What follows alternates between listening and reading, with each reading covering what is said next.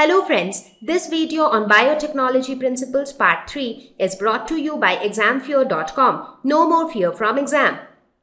So now we are going to talk about genetic engineering in more detail. So as I said, genetic engineering is going to be very interesting because here we talk about mixing and matching of genes.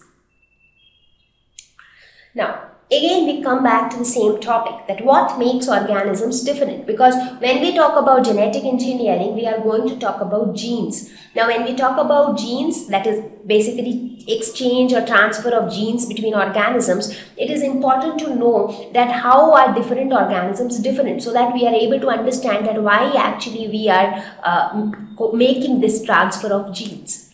So as I mentioned before, that the difference in different organisms is due to the different sequence in the DNA. That is the different sequence of the nitrogenous bases in DNA.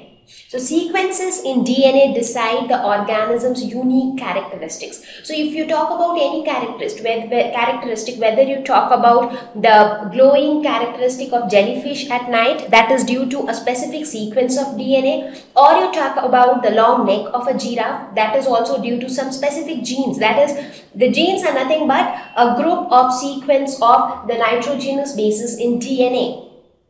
So that is why you would have seen that if you compare a human being, if you look at a human being, where are the sequences of DNA present? It is present inside the cell, inside which you have the nucleus, wherein you have the chromosomes, and that is where you have the genes. So inside the chromosomes you actually have DNA, and in the DNA a particular section of DNA codes for a specific protein. So this is where your DNA is located.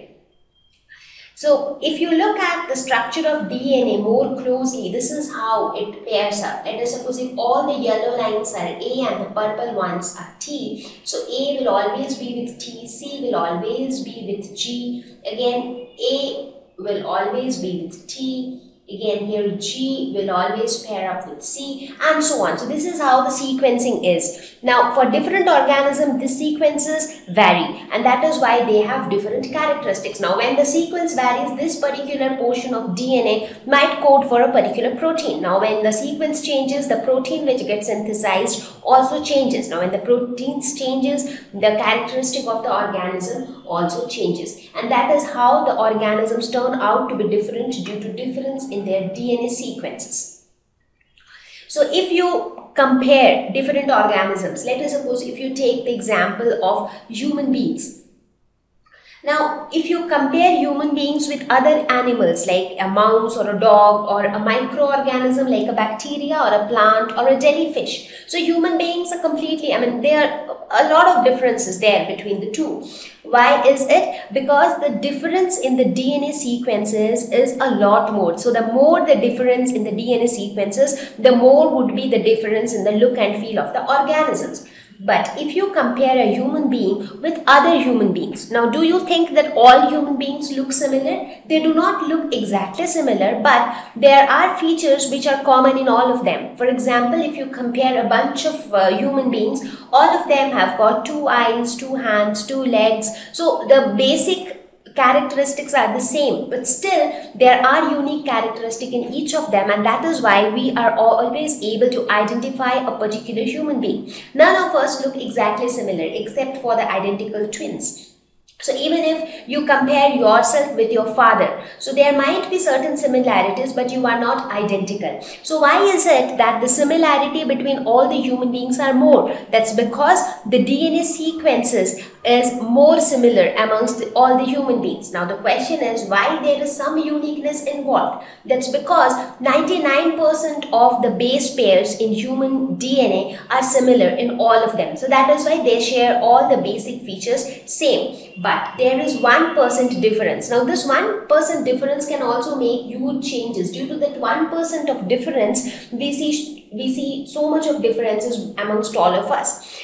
But that 1% of difference is also significant because when you talk about the number of base pairs, one DNA contains 3 billion of base pairs. So when you take 1% of such a huge number, so that 1% itself is quite huge. So Since the 1% is quite huge, so that means the difference is also quite more. So due to that difference of 1%, we see that even all the human beings are not exactly identical to each other. So they have differences, and that is why each of them have a uniqueness and they have an identity. So this is why different organisms are different.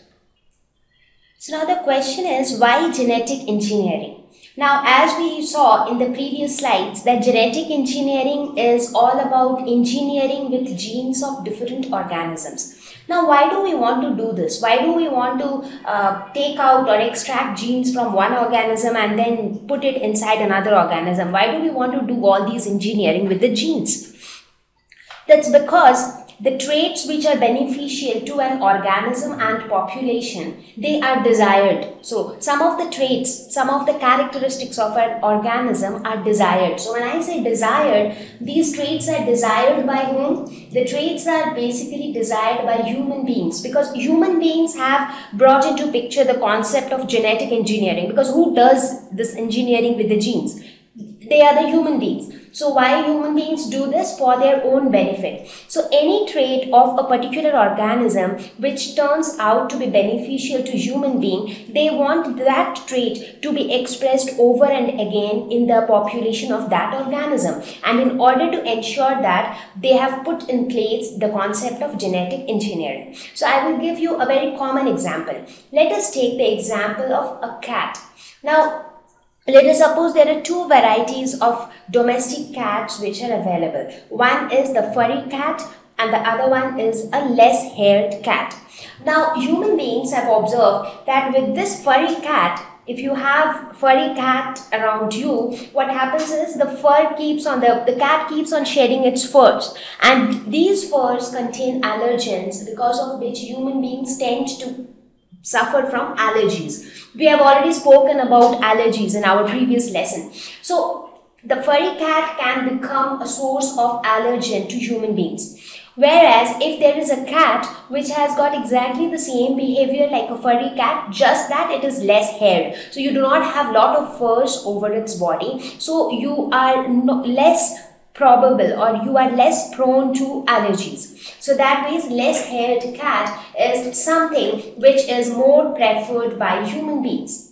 Now here, between these two cats, which gene differs? So the first cat has a gene which gives more fur to the animal, whereas the second cat has a gene which gives less hair to the animal. So now the human beings will think that, okay, what if we try to extract the gene for less hair and insert it inside the body of all the cats, so that most of them, now it is not sure that even if you insert the gene inside a cat, all the progeny will be less haired. Now, by now you all know genetics. So it is just that by doing this sort of genetic engineering, you just increase the probability of having more less haired cat. So that's all you can do.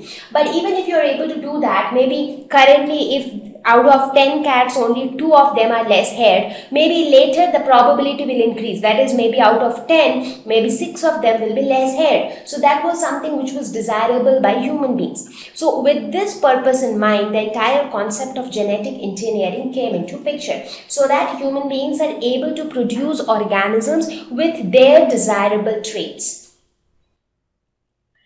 Thank you. Please visit www.examfeo.com to watch more educational videos with a better experience. Please do not forget to like and subscribe to our YouTube channel for latest updates. Thank you once again.